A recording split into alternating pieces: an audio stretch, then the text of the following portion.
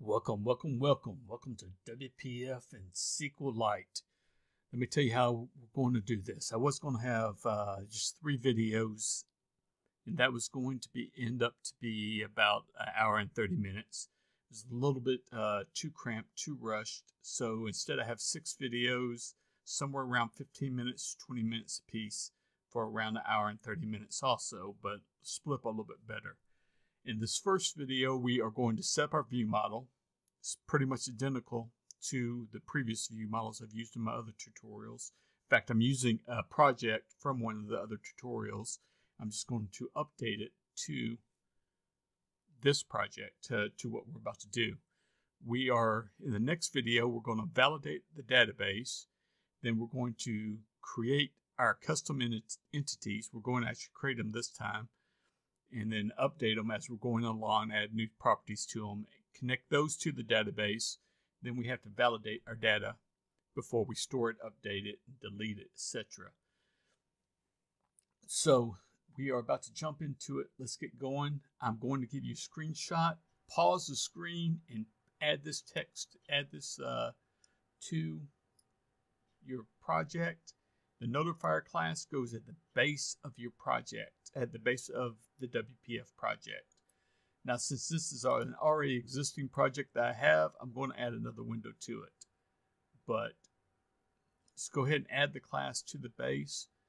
Now, here's our second class. The only property we're worried about is the name property.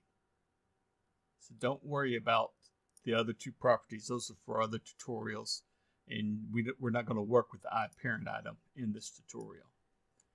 But we do need to add 2 or 3 properties: dirty, delete, and new. So 3 properties to this. Since we're working with a database, we're not going to update our database every time we change a field.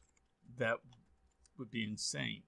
Now, although we're working with a custom database here, we are going to stick close to Microsoft's entity framework. So we are going to have 3 properties here on our base item. I almost done this tutorial with the entity framework, but I thought that was a little bit too much, and it would have added another hour to the course, I think, to the tutorial.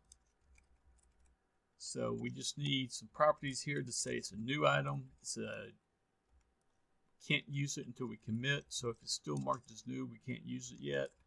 Or if we deleted it, or if we're going to delete it on the next commit, then we need to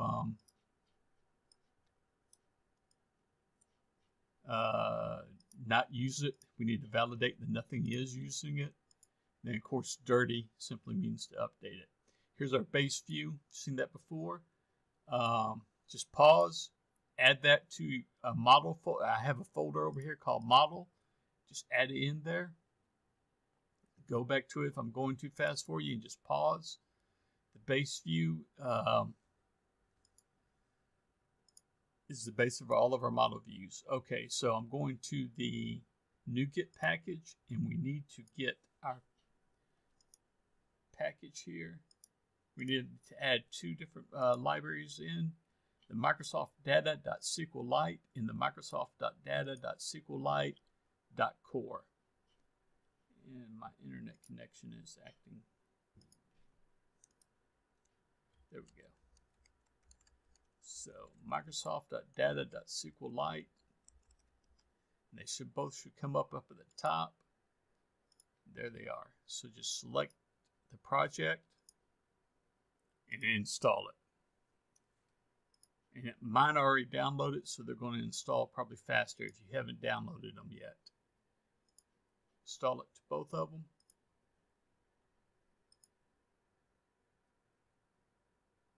And come on. There they go. Took a couple seconds to show up. Okay.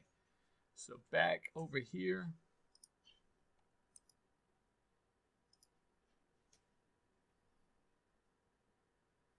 Alrighty, we need to add some new classes. Trying to go fast. So I need to add a new window first of all because the window that's in this project is already in use. So I'm adding a new window called Vehicle Windows. We're doing this on vehicles. I'm sorry, I already mentioned that. So it's a pseudo project on vehicles. So I got to change my app, file to point to the new window. If you started with a new project, don't worry about it. Now I've added a new class to my model folder called Vehicle View, and it will be based on that very simple base view. Since that base view is using a generic in the constructor, it's requiring a generic, we're going to pass in our window.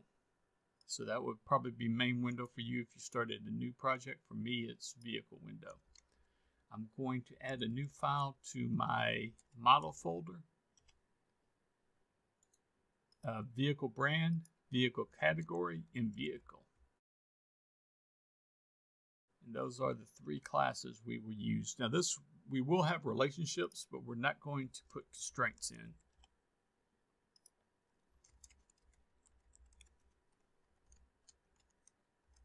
I realized this tutorial was going to be a little bit longer than what I wanted. So the ID could be moved down to the base item, but since this is being used by another tutorial, I'm just going to add the ID to each of these files.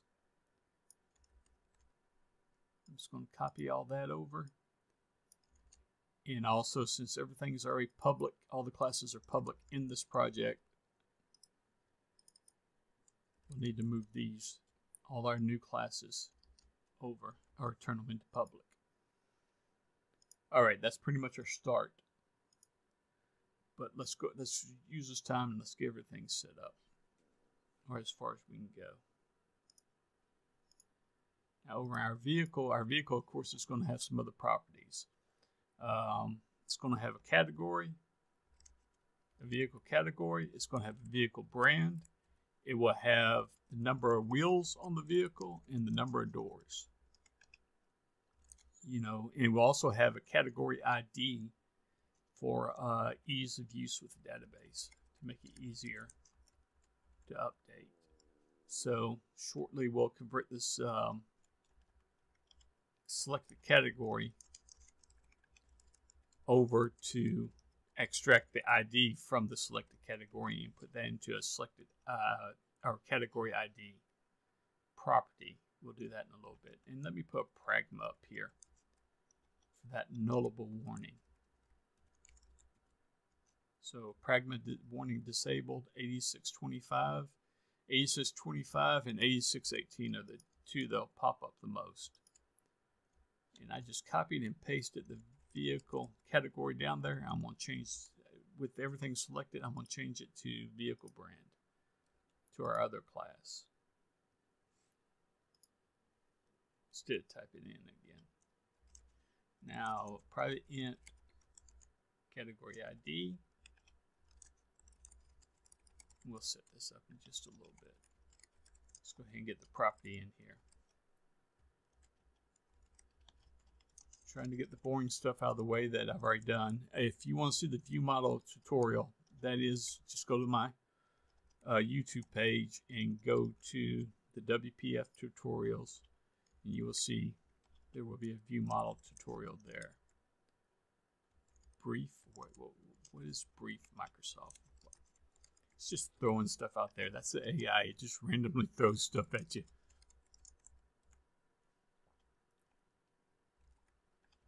I expect fireworks to go off at any minute in the background.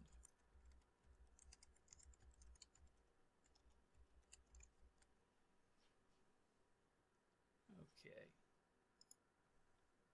Now, wheels and doors.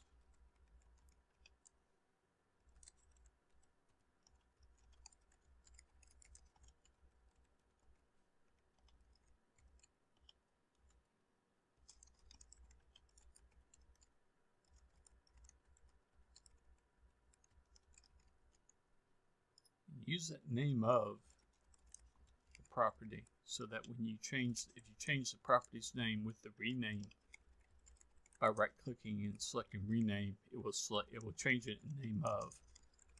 So you don't have to remember to go around and change it manually. If you put in double quotes, you have to go around and change it everywhere manually. All right, there's our wheels and doors. There's our main properties. Jump over vehicle category is good.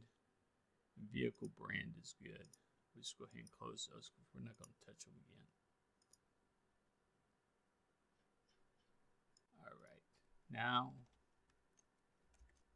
I have error messages also. And error messages are just a way to inform the user that you can't commit this action right now. So this is the vehicle error message, and it will basically tell the user that it's kind of lame, but that the brand has not been committed to the database yet, or the category has not been committed to the database yet, and you need to commit it before you use it.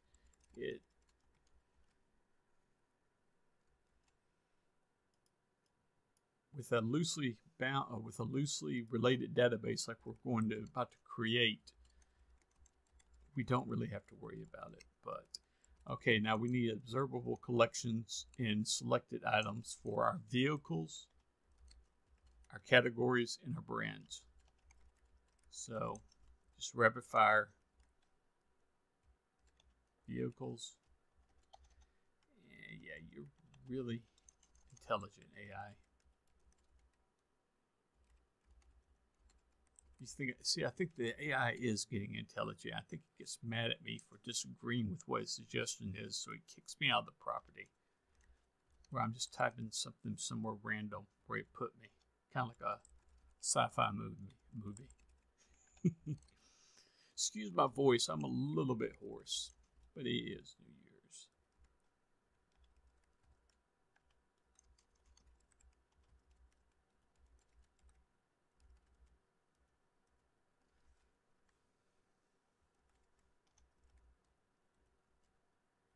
And another pragma. Which one was it? Was it 8625? No. It's 8618.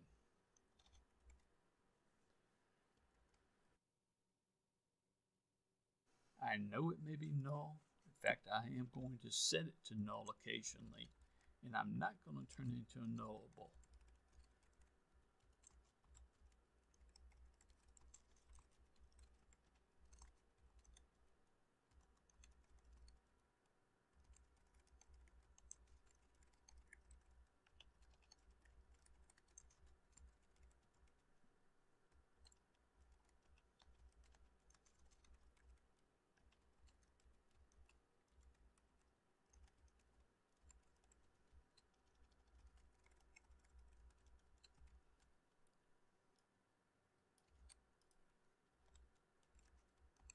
Ooh, it got one. Yes, the AI did guess what I was going to type next. 1 out of 20. It's not doing that well.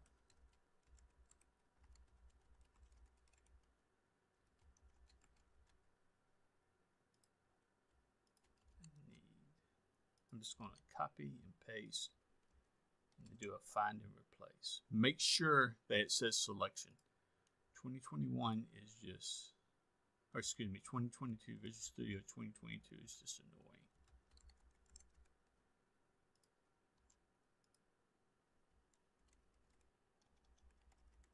It loves to have document selected, although you have text selected. All right. There we go. We have our two properties. We're 3/4 of the way there. Alrighty. View code. Let's get our ViewModel property in here. You know, it's nice. We're still in WPF, so we can still just set our Windows data context to this. I kind of like the Windows app SDK, though, in the way it does it. It's doing it different than WPF and UWP, but it's because of Xbind. It works pretty well. If you got something out of this, like and subscribe. Do subscribe so you see the rest of the tutorial. All glory be to God, and I will see you in the next video.